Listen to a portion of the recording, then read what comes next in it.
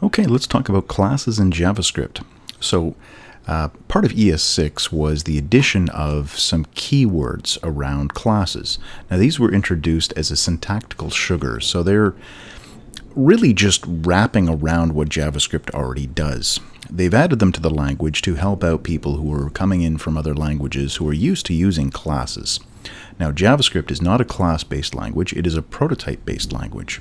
But we have a lot of the keywords, these 7 words right here, which allow us to appear like we're building classes. So people who are used to that mental approach to programming can continue to do the same sort of thing.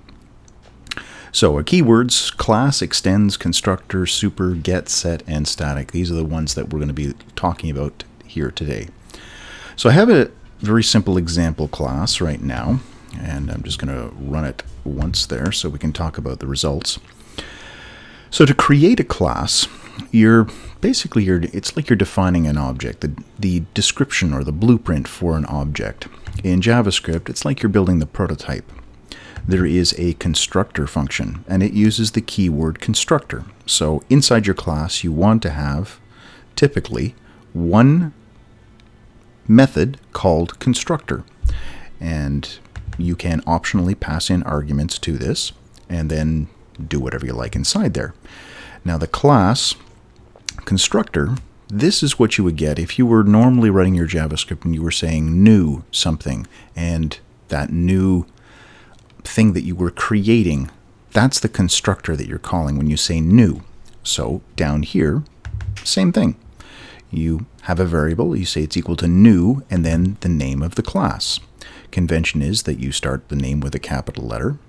You can pass in the parameters if you need a parameter for it.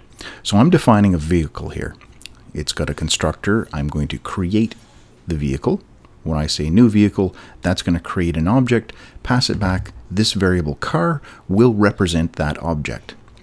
The number 4 got passed into this variable, and then using the keyword this, what I have done is I have created a property for this one right here, this car that I just created with new vehicle. So I could do this. I could do car 1, car 2. I have now created 3 car objects. Each one of them, when I say this, I'm talking about the individual car that I just created. So I can pass in 2, or I can pass in 6. Passing in different values, if I was to say car.wheels, I'm accessing this property right here. So car.wheels. Now that's the next method that we have in here. I'm using the keywords get and set with wheels. This is the property that I'm accessing. By putting get and set in front of it, I'm creating a getter or a setter, which means basically I've got a property and I want to control how the people can access that variable. So get wheels returns this.numWheels. This.numWheels is what we set in the constructor. Set wheels, we pass in a new value and we're overwriting it. So when we are writing the code outside of the class, we could say car.wheels equals 7. Completely unrealistic number. Run that again. Now 7 is the number that we're getting here. We created the car, we passed in 4, the 4 was put into the variable numWheels, which belonged to this variable right here, this instance of the class. Car 1, car 2, these are other instances of the class vehicle. There's also a static keyword. Now the difference with the get, set, and static keywords that we're putting in front of these method names, we can also create methods that have nothing in front of them. This is just like creating a function in normal JavaScript. You're creating a function inside of an object. You just don't have to put the word function here. You just write the name of it. So just like a function. So if you're coming from JavaScript, if this is your first introduction to classes, you can build functions inside of your object called vehicle. You just don't need to put the word function in front of it, but it's doing the same sort of thing. Now, the static keyword that I mentioned earlier, these are shared. So static, if you're familiar with classes, if you've worked with other languages that have classes, you've likely used static. This method right here, wheels, these two methods, when we are doing this, .wheels, we're calling on these methods. So the getWheels method is what we're calling. We put car in front of it because that's the instance that we want to access to get the value of wheels. With vehicle, now we're talking about static. So the name of the class itself, this method and this method, accelerate and decelerate, these are shared by every single one of these cars. So every one of them has just a pointer to these. So it's like these are on the prototype. If you're familiar with the prototypes in JavaScript, these two objects or these two methods are on the prototype object. So when you say that you want to access it, when I say vehicle, what I'm really talking about is the prototype for car. All right, now extends, that's the other keyword that we haven't talked about, and super, we haven't talked about those two. So let's just do a quick example of those. I want to now create a class called car.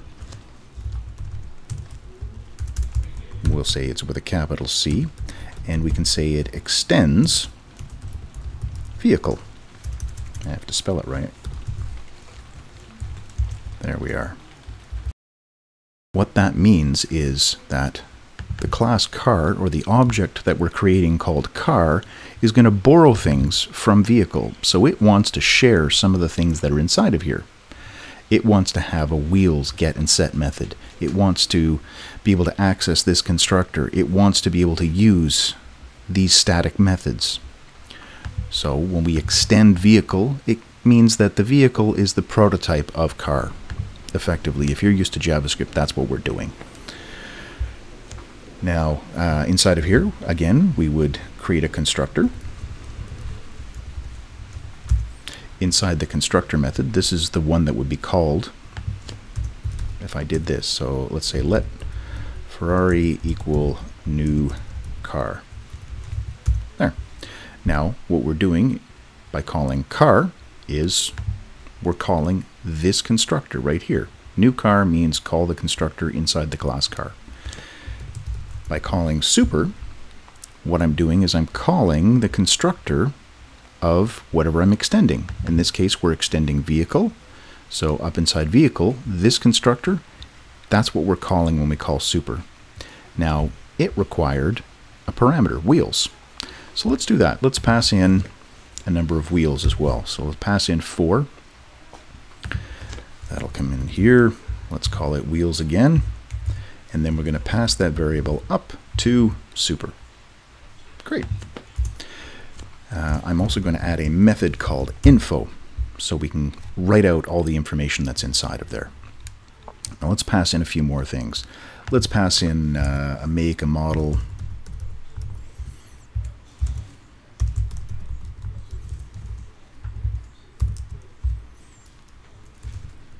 and a year.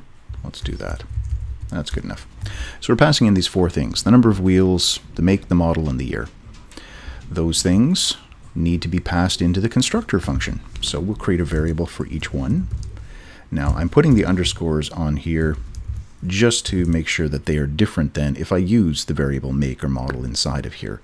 I want to make sure that I don't have any conflicts. I can tell just by the fact that it's the underscore, it's that it's something that's local to this method. It's something that I'm passing in here. And then we can say this dot make equals make. We'll do the other two. So I'll create a property called model. We'll create one called year. Model and year. There we are. Okay. Now my info method, what I want to do with this is just write out a single line that says, let's say the Ferrari Testarossa has 4 wheels and was made in 1985. Something like that. So console.log this.make this.model. You'll notice here that I'm just accessing the properties directly here. This.make, this.model. I'm just getting the values. I'm not calling a getter or setter methods like we did up here. So these are optional. You don't have to do this. You do not have to create a get or a set method to access the variables. If you want, you can just leave them open like this.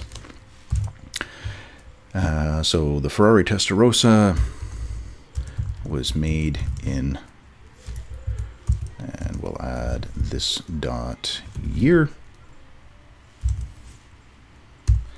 and has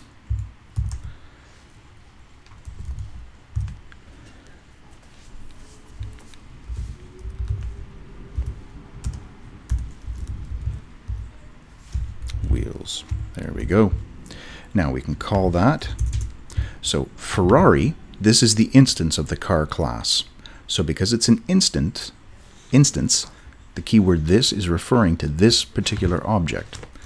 So I can say Ferrari.info, and I'm calling that method. There we are. So the Ferrari Testarossa was made in 1985 and has 4 wheels. Great, that worked. Now, wheels, this.wheels, you'll notice that we did not create a variable here. We didn't say this.wheels, but this.wheels,